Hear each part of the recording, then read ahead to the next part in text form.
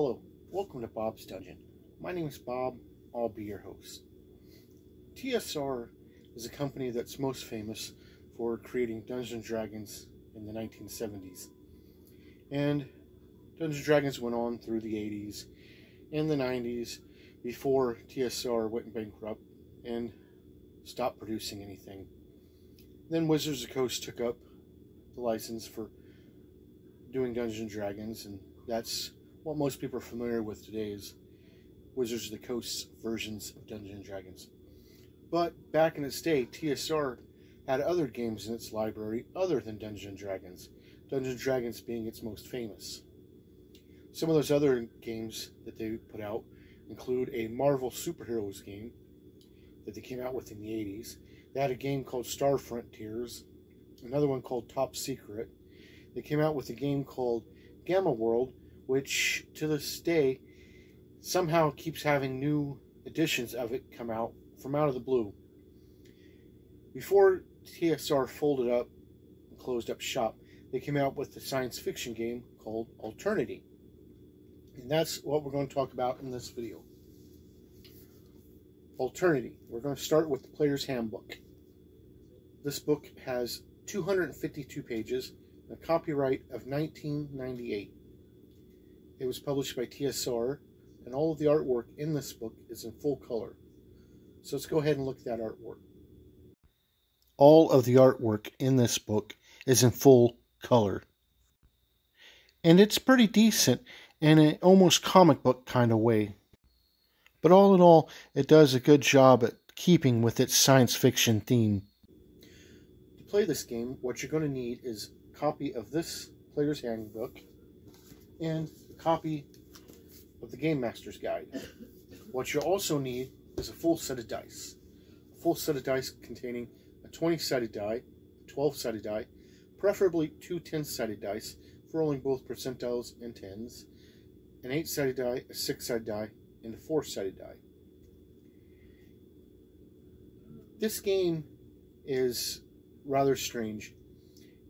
It's billed as a science fiction game, but when you read through it, it's got the feel of a kind of generic rule set, kind of like a GURPS or a Master Book or a D6 system. But it's billed as science fiction, and it has a lot of science fiction elements to play this game throughout the books.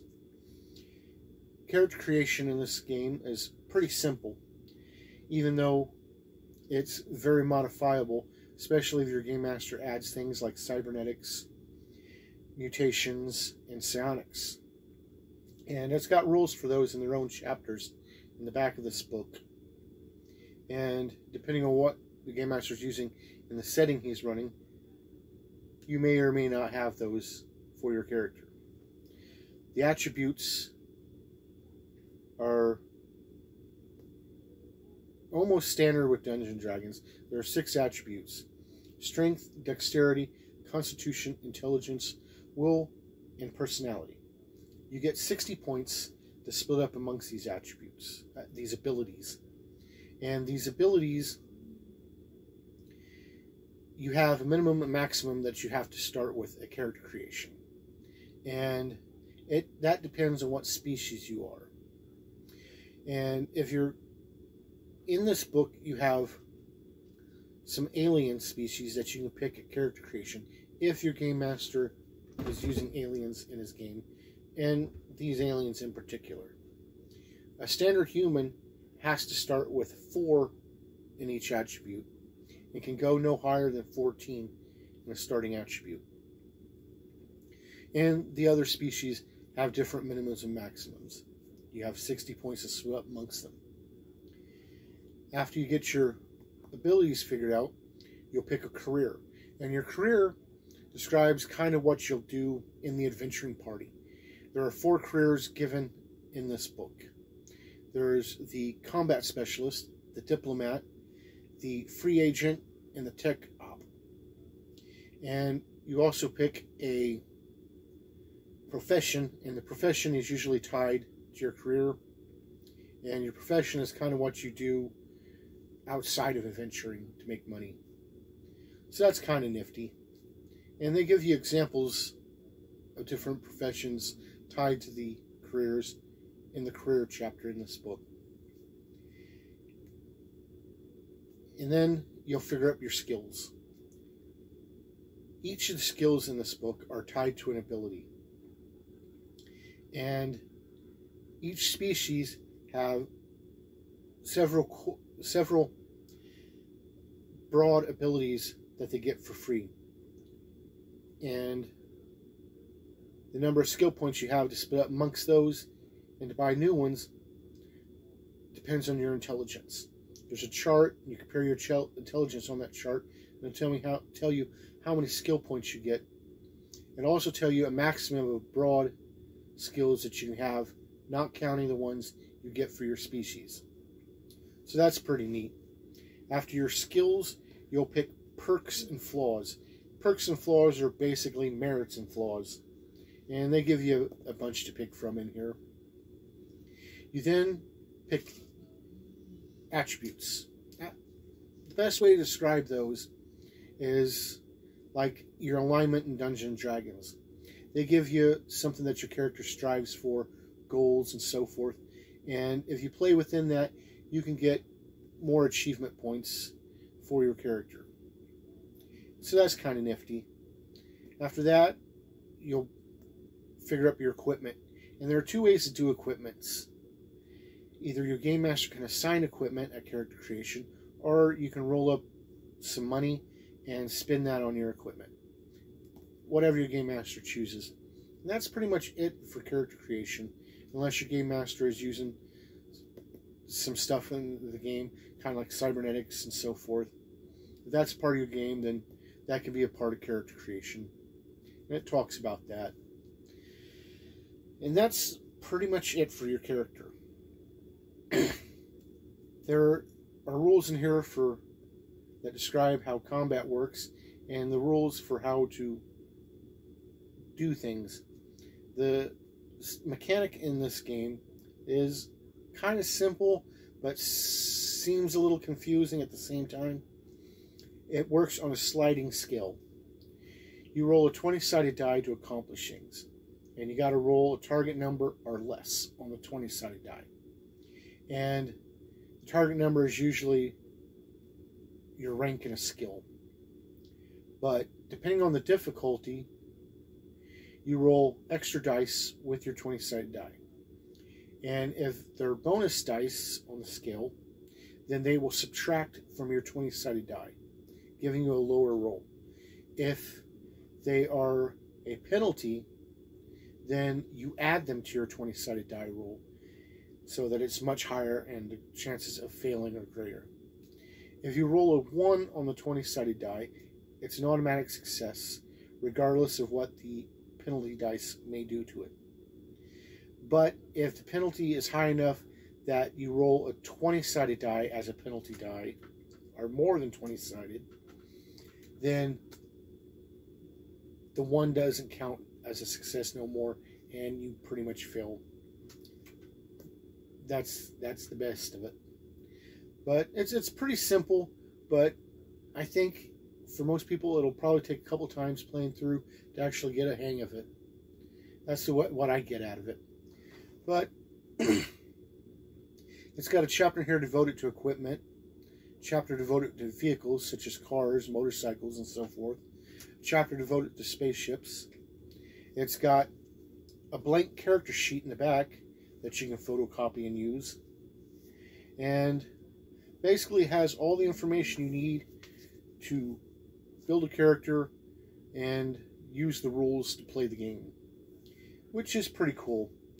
It talks a little bit in here about progressive levels, and the Gamemaster used progressive levels to describe the technological abilities of the area you're in, starting from Stone Age on up to futuristic sci-fi. And there are 8 progressive levels that you'll run into. And that's pretty much it for the Player's Handbook, which brings us to the Game Master's Guide. This book has 256 pages and also has a copyright of 1998. It was published by TSR, and all of the artwork in this book is also in full color. So let's go ahead and look at that artwork. All of the artwork in this book is in full color. And it's pretty decent, again, in that comic book kind of way. But also tries to maintain that science fiction feel for this game. And somebody please tell me, is it just me, or did I just find an uncredited Nicolas Cage cameo in this book? And this book has everything the Gamemaster needs in order to run the game.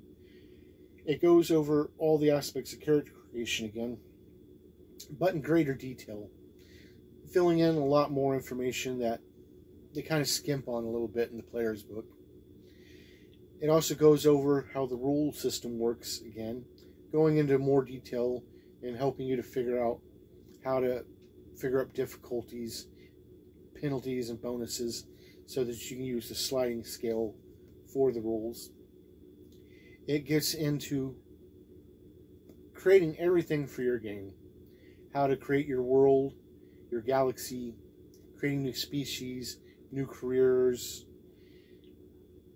new FX, mutant powers, cybernetics, and how to blend it all into your game. It also has a starting adventure called the Cauldron Station, which is kind of nifty. And it'll help you get started and play. It's probably a good place to get going. This book has more information on creating equipment, creating spaceships for your game if you're running space operas, creating new vehicles and so forth, and tells you how to use the progressive levels for technology in the different places. And all in all, just all the information you need to get going in the game, which is pretty good. What you want to look for in a Game Master's Guide. In the back of the book, there is an appendix that gives you rules for converting Dungeons & Dragons characters over into this system. So at the time, if you were playing a Dungeons & Dragons game and wanted to take your characters into the sci-fi realms, you could do that. And that's pretty cool. It also talks in here about rewards that you can give the characters, such as achievement points. Achievement points are used to increase your character's level. And the characters have levels, and it's kind of weird. You get so many achievement points saved up, and you gain a level. And when you gain that level, however many achievement points you had to use to gain that level, you get to use to buy new skill points. Or you could save them and buy higher skill points later on. However you wish to do it. There's also a chart that when you gain levels, it gives you some special achievement points that you can buy extra bonuses for your character outside of skill points. So that's pretty nifty.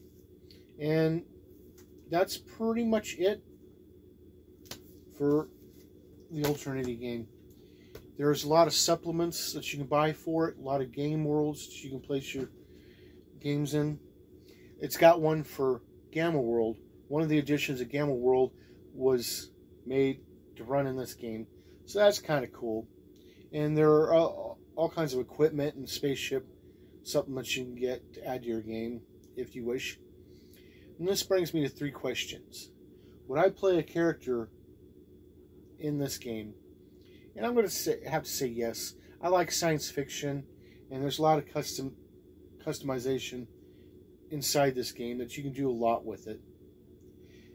Would I run this game? Yes, I would. Like I said, I like science fiction, and this game being so customizable, I could run the exact kind of science fiction story I would like to run. Whether it be space opera, superheroes, a mundane modern game, what have you. Would I recommend this book? And I'm going to say yes. Alternity, I haven't actually got a chance to play it, but I've read through it, and it seems pretty straightforward and simple.